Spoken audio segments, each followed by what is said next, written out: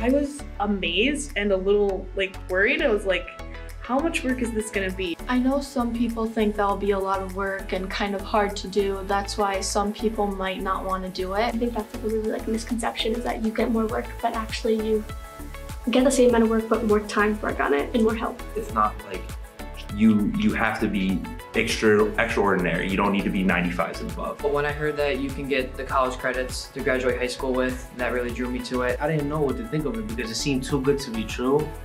I thought there had to be a catch. The ability to walk out of high school with a significant amount of college credits, you know, and not having to pay for those. It's free money, like you're getting classes for free. They want to save a lot of money and save a lot of time so I can get working faster in the field I want to. I thought it would be very useful for me because I want to be in the medical field and it takes a while, like lots of years, to perform some of the stuff that I want to do. I just want to try and get it done quickly and then get a job and be able to make money. I've gotten to take so many classes that I was never taken up before. I have a mentor, I have my own computer. You're provided a Chromebook, which is very helpful during class because you can take notes very easily. You're given a tutor that you can always contact throughout the day or weekends or even over break if you need a question with anything. Extended learning hours help a lot too, because I get to do all my homework before I go home, and all the teachers help. There are teachers in each room down by the guidance wing where you go and sit in a room and you do your homework, and if you need help from a certain teacher, you go to that room and you ask them and they can help you one-on-one.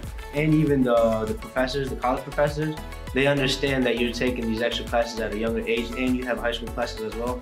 If you're already an honors or accelerated student, you're gonna take these classes anyway, so just taking them for free just helps you in the long run. You'll have a head start over a lot of kids in college. You'll be at a higher standard than everybody else. Colleges really also look at how you participate in programs that have to do with higher levels at a younger age. I think it'll show that I have like the maturity to be in this type of program. It really puts you in that atmosphere of like a college atmosphere.